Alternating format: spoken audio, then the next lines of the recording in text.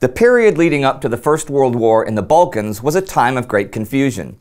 Most of the nations there had only recently become independent from the Ottoman Empire, and national, ethnic, and religious tensions ran high. Nowhere did this hold more true, though, than the Principality of Albania.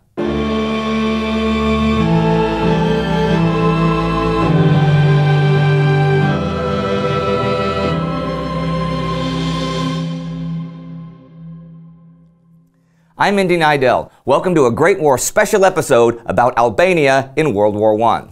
Albania was actually the last of the Balkan nations to declare its independence from the Ottomans, but let's go back a bit.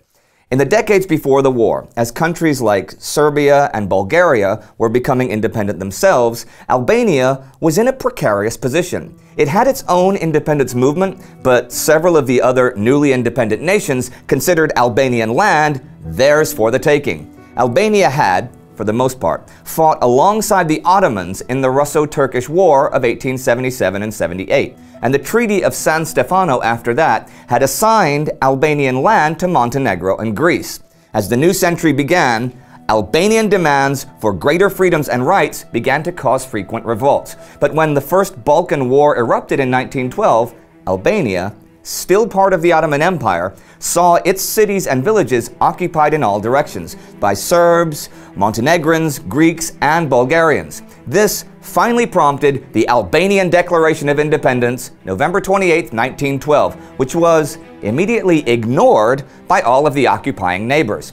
But when the war ended in May 1913, Albanian independence was recognized, though under international control and with half of the lands that Albania had claimed. The Second Balkan War began a month later and ended in August with a strengthening of the Serbian position in the region and Serbian acquisition of Western Macedonia with a predominantly Albanian population. The Balkan Wars, though overshadowed by World War I today, got a lot of attention in the West, particularly because of the wartime atrocities committed by all sides. In fact, the Carnegie Endowment for International Peace specifically wrote about atrocities committed against Albanians in order to transform the ethnic character of regions inhabited by them. Numbers vary widely in various sources, but as many as 120,000 Albanians were killed in the regions occupied by Serbian forces during the wars as Serbia sought access to the sea. Now, the non-occupied regions of Albania drifted into pretty much total chaos at this time. The great powers tried to bring some order to this chaos with an international commission that would govern the country until a prince could be found. This commission was created October 15th. The following day, Esad Pasha, an Ottoman loyalist supported by Serbia, declared the independence of the Republic of Central Albania with the goal of reuniting it with the Ottoman Empire. He held this republic until February 1914. He agreed to step down under pressure from the great powers in exchange for a strong position in the government of Wilhelm zu Fiet, a German officer and noble who had been finally chosen as Prince of Albania. That month, though, the Greek minority of southern Albania, not wishing to be stuck in a country that was predominantly Muslim, declared the Republic of Northern Epirus, which included most of southern Albania.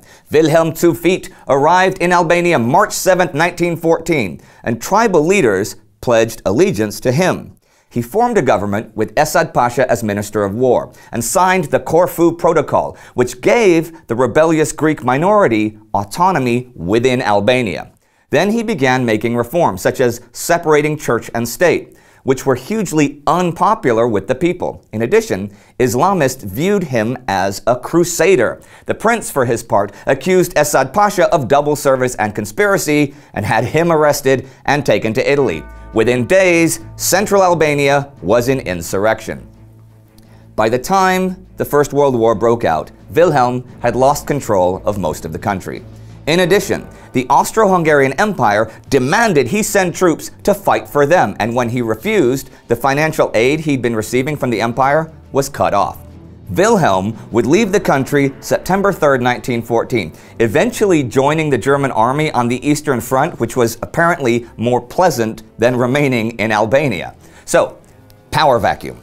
Esad Pasha returned from Italy and made a deal with Serbian Prime Minister Nikola Pasic that ceded mostly Christian northern Albania to Serbia in exchange for financial aid and military support. Esad took over central Albania with little resistance. Meanwhile, Greek Prime Minister Venizelos made a deal with British Foreign Secretary Edward Grey that allowed Greece to officially invade southern Albania. Shortly after that, Muslim leaders in central Albania rose up against Esad Pasha, and by late November he was surrounded in the capital, Durazzo. He was rescued by Italian warships, and indeed Italy invaded Valona in December and soon took control of most of the coast from Valona to Durazzo.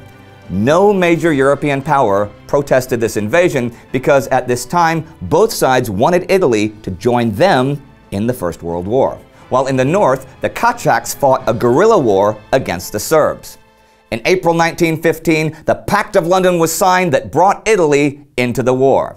The pact gave Italy a protectorate of most of Albania, southern Albania to Greece, and northern Albania to Serbia and Montenegro.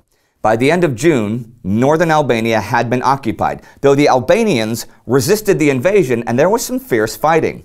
In October, Serbia withdrew from Albania to fight the Central Powers invading Serbia, only to return weeks later in the retreat to the sea that would see tens of thousands of Serbian refugees and soldiers die of the freezing weather, starvation, and guerrilla attacks from Albanian forces. Soon, Austria-Hungary controlled all of northern Albania, and the future King Zog of Albania, history's heaviest smoker, I'm not kidding, look him up, King Zog of Albania, the only modern monarch to ever pull out his own gun and return fire on would-be assassins, true story, joined them in taking Durazzo. Many Albanians viewed the Austrians as saviors, but that took a real blow in April 1916 when the Austrians ordered the Albanians to surrender all weapons. You would think that Italy and Austria-Hungary, both occupying Albania, would fight each other there, but you'd be wrong, except for small skirmishes. By autumn 1916, the Allies were beginning to move in the Balkans. The French soon occupied Korça and declared it an autonomous republic. This meant that French and Italian forces were now connected, and an Albanian rifle regiment was even created in the French army. In June 1917, Italy declared Albanian independence and ousted Esad Pasha. Interestingly enough, especially considering what had gone on prior to the war, there was still no major fighting in Albania. Not till mid-1918, when an Italian offensive captured the Berat region. A month later, though, the Central Powers recaptured most of the territory, which is quite interesting because it was the final, real military success by the Central Powers in the war. On September 15th, the Allies began the final offensive on the Salonika front, soon defeating Bulgaria and forcing the Austrians to retreat.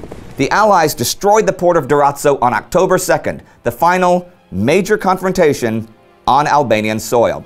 And by November 5th, the whole country was in Allied hands. And what happened then? Well, the political confusion continued. Albania didn't have a recognized government, and Albanians feared that Italy, Greece, and the new Yugoslavia would carve it up. It was U.S. President Woodrow Wilson who spoke up for Albanian independence, and in December 1920, the League of Nations recognized Albania as a sovereign nation and admitted it as a member. Okay, even though this is probably really confusing, it was still only a general outline of what was happening in Albania during the war. You should definitely look it up for yourselves to get a deeper understanding because it's really interesting and almost mind-blowingly confusing. Of all the countries that took part in the First World War, it was in Albania that the Game of Thrones was played the most. Thank you to Lirim Blatza for helping us out with the research for this episode. Now, if you want to learn more about the situation in the Balkans during Serbia's retreat, check out our episode about that right here. If you want to help telling the story of your country in the First World War on our channel, get in touch with our social media guy Flo on Facebook or through our official website. Don't forget to subscribe. See you next time.